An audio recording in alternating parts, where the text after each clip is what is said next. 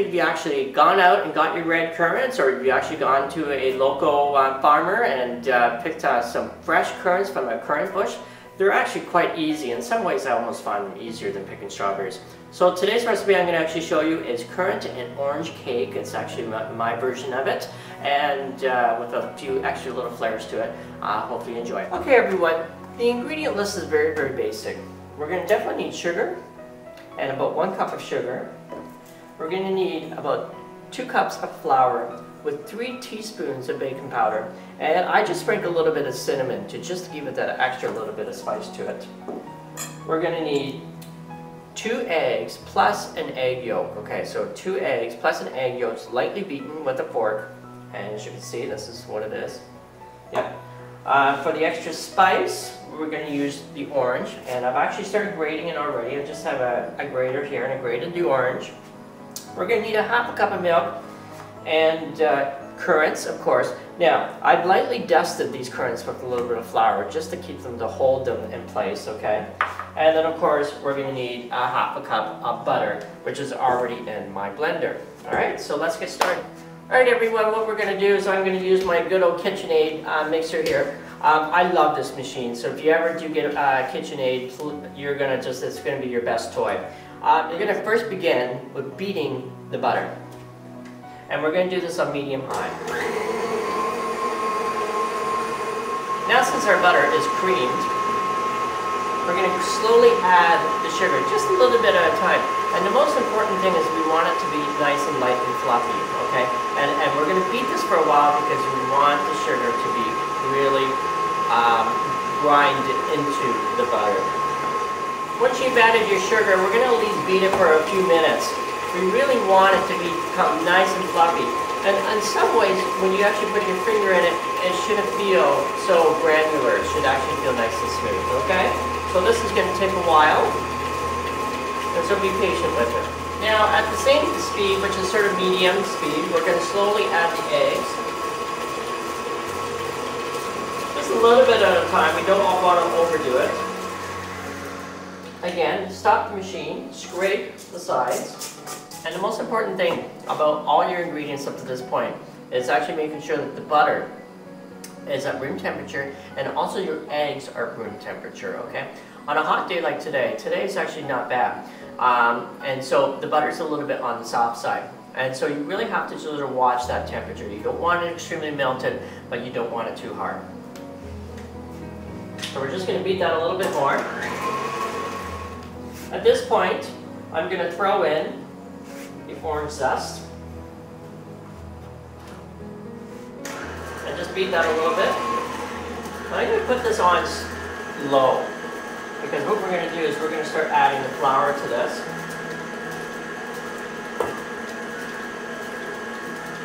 And we're only going to add 1/3 of the flour until it mixes. And don't overmix this part. Now we're going to add a little bit of milk. About half of the milk. We're going to add more flour.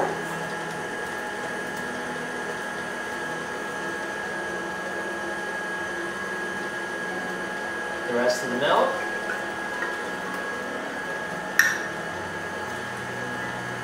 And then finally the rest of the flour.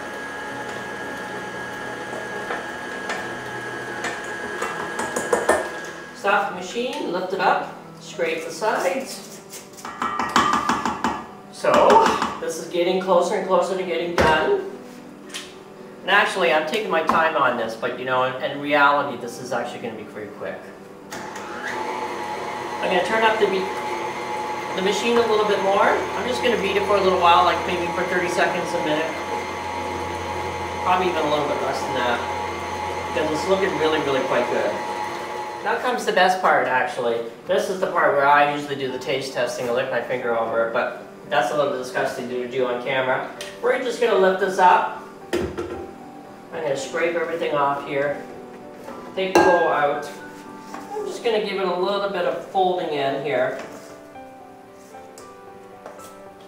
And this is the great part. We're going to add our currants that we just freshly picked.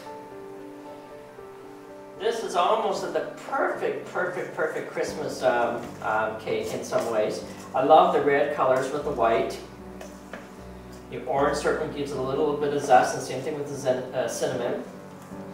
Okay, preparing the cake pan is actually really quite simple. Actually, I love using, believe it or not, Pam. Out of all the things, I've actually been one of those type of people who would just get the butter and smear it all over.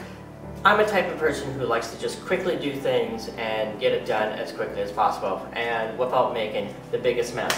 So just get your Pam out. What we're going to do is we're going to sprinkle a little bit of flour in here, and I just give it a good shake, and there you have a nice floured pan. So with this wonderful cake that we have actually just made, at this point, what we want to do is preheat the oven, and hopefully you've actually did that before, like I did. So before you always start baking, get the oven turned on at 350 and get it preheated. So whatever you do, do not throw this thing in an preheated oven. Okay, so let's go over to the oven. Okay everyone, over to the oven. I actually just love this oven because it's a little bit of a vintage oven and this whole house. So what we're going to do is just add the cake to the oven and let it bake for 40 minutes. Now that you've actually have a baked cake here for 40 minutes, and what I'd allowed to do is just cool it for a little bit, and then let's actually add some frosting over this. This is just going to be a very simple glaze, and that's just going to give it a little bit of sweetness, okay? Hopefully you didn't throw away the orange that you actually grated, because this is going to be an excellent little flavoring for the glaze.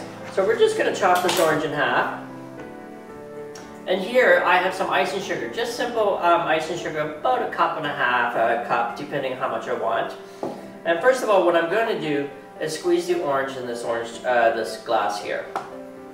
And I should get myself a fork here. Now I'm also going to add a little bit of Currant Meunier, and this is actually an orange flavored liqueur. I'm just going to add a bit of this in here. I just like the little taste of it. You don't have to do this. It's not always for everyone. And so what we're going to do is just swirl it a little bit, and now I'm just going to microwave it just to get it hot for about maybe less than a minute. Alright, that actually only took about 20 seconds and I got it really steaming. So you just watch that, and depending how much liquid you actually have. Now we're going to slowly pour this in the icing sugar. We don't want to we just want to do it drop by drop, because too much is going to get you a very runny glaze. Now the next thing I'm actually going to do is to make it even more sweeter, is I'm going to actually just poke some big holes into this cake all around it, and you want it to drip over the sides. Alright everyone, and voila, this is the final part of the cake.